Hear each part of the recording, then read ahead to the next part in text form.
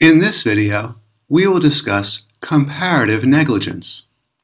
The rule in comparative negligence is that a plaintiff's damages in a negligence lawsuit will be reduced or even eliminated based on the percentage of his own carelessness. Let's say Perry is being careless by playing a video game as he crosses a street.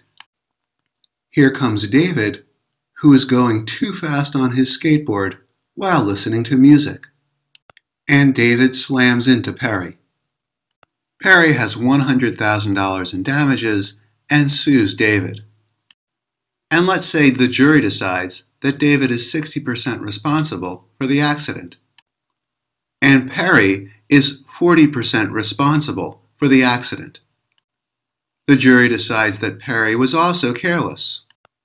Perry's own carelessness contributed to the accident. And the traditional rule of contributory negligence would be that Perry gets nothing. But the traditional rule of contributory negligence is no longer the law in most states. Most states apply comparative negligence, where we compare the defendant's degree of fault against the plaintiff's degree of fault.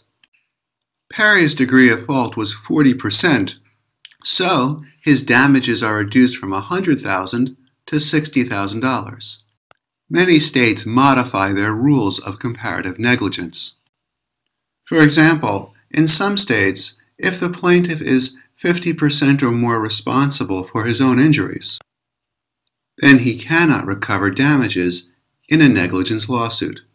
If you'd like to discuss comparative negligence or any other matter related to U.S. law, stop by the message board and please visit my blog.